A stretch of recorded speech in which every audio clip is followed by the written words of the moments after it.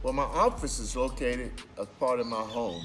For 20 years, I've always kept my office in my home. It's very convenient and it's very secure for me and my family.